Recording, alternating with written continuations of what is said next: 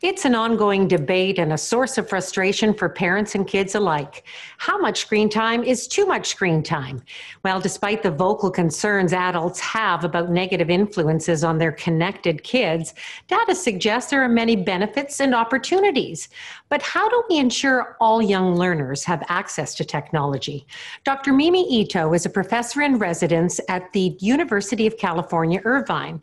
She is a cultural anthropologist of technology use with a focus on the relationships children and youth have with new media.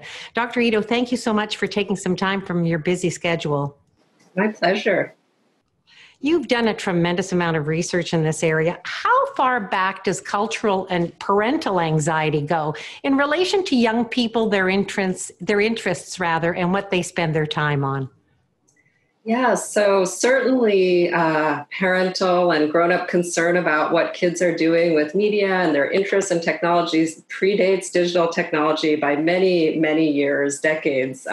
In fact, ever since, media like the printing press and radio and television came about, there's always been, with every generation, concern about the new kinds of cultural expression and also the new sort of media, whether it's print or digital or electronic media. So today's concerns about social media, digital media, they really reflect sort of an ongoing tension between grownups and kids.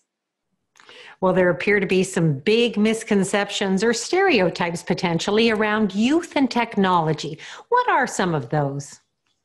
Yeah, I think the biggest stereotype I see out there is that all kids just innately love technology and they use it in similar ways. So there's sort of this words that get thrown out like the digital generation or kids these days, as if every kid is really attached to technology, and they often get described as a generation as sort of the iPhone generation or the digital generation.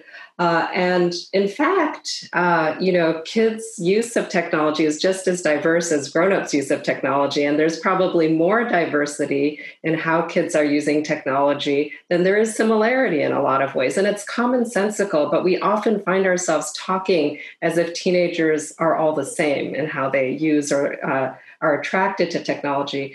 And then the other big misconception and stereotype out there is that technology, sort of the volume of use or the uses of technology, as you said in your opening, that they're overwhelmingly negative and that it's leading to addiction and narcissism and, social anxiety and, inability to write or to connect to others. There's this litany of sort of negatives that is as if the technology is driving all these negatives, when in fact, the research is really clear that things like anxiety, depression, social problems, violence, that these are overwhelmingly driven by problems in the world that we know are sources of stress, whether it's poverty, whether it's stressors in the home, instability, problems with friends. These are all things that we know are the underlying drivers of young people running into emotional or social problems.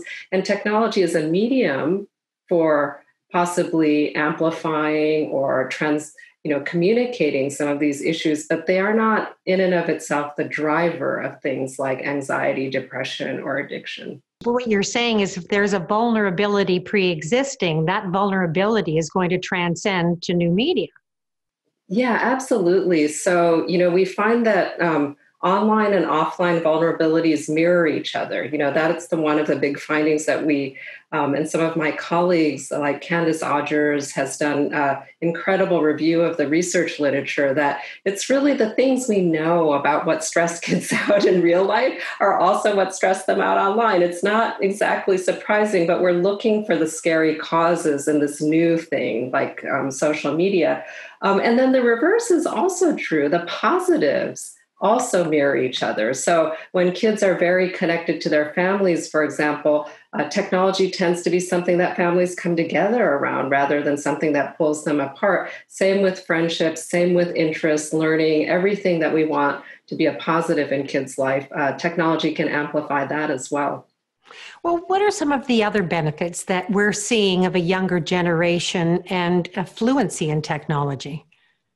Yeah, so I think one of the things that we really saw during the pandemic is that young people's ability to foster caring social relationships, to hang out with each other through technology, was a real source of resilience for young people when they were cut off from their real life ties.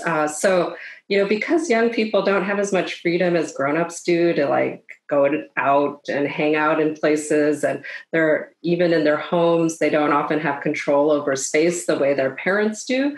So young people by necessity have used text messaging or games as a place to connect with their friends. And during the pandemic, especially, kids who were, frequent online gamers or who were very connected with each other through social media, there was sort of a natural fluency to adapting their social relations online. And in fact, the research has been coming out how gaming has been a real source of social support and resilience for young people. Whereas grownups, we had to struggle to figure out how to do our, Zoom happy hours and other things that we weren't accustomed to doing because we just didn't have that same fluency. And I think historically, I've been studying teenage use of technology for decades now, whether it was, text messaging or social media or these new gaming communities that we're seeing popping up.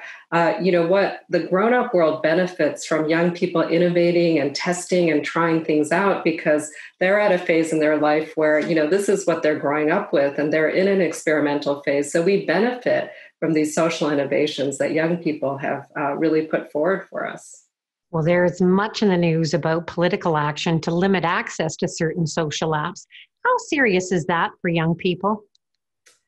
Well, I feel like, having watched young people move from Facebook to Instagram to Snapchat to TikTok, I feel like young people will always find ways of using technology and platforms to do the things they want to do online. I think the impact, though, is going to be really serious for people, whether it's young people or adults, who are really looking to those platforms to, help with their livelihood or become influencers or using it for purposes that, sustain their business. These are things that are going to have tremendous ramifications. And we're in an era when, those cultural effects are, quite profound and will affect young people as well, beyond just whether they're able to hang out with their friends. Well, you've said that technology can level the playing field or raise barriers to opportunity. How great is the divide between privileged and non-privileged children and youth, and how is technology impacting that? Yeah, I think in contrast to all of the concerns about, say, depression or addiction, what is less commented on, although I'm seeing more of it because of the pandemic, is how technology can really exacerbate the equity gap.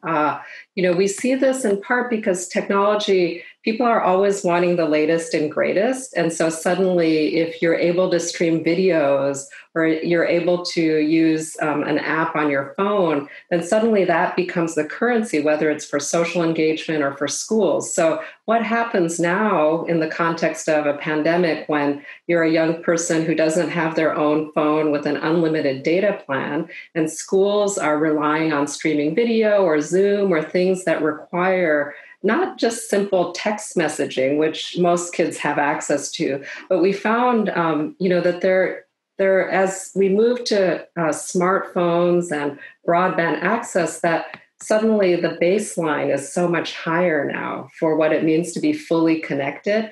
And that gap between young people who have their own computer, a high bandwidth connection, the ability to, have sort of that unlimited access to online, and those that don't. Now, not only does it affect their educational opportunities, but it also affects their ability to stay in touch and have those basic social and emotional needs met, especially during the pandemic. So I think that's a huge concern. If everybody was still relying on just simple text messaging, the divide wouldn't be as broad. But now you have, multiplayer, fully 3D online games, virtual reality, streaming video, all of these things that, are creating really amazing educational and social and creative opportunities for privileged kids, but the gap is just getting wider. And I think that's a big concern.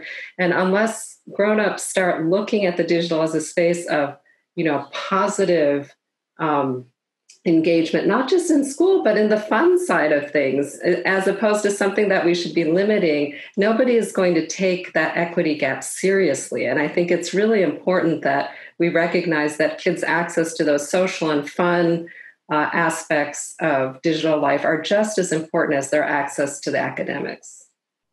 Well, as you've indicated, parents and educators can be much more creative and actually help kids use digital media in pursuit of shared life goals rather than engaging in battles over screen time.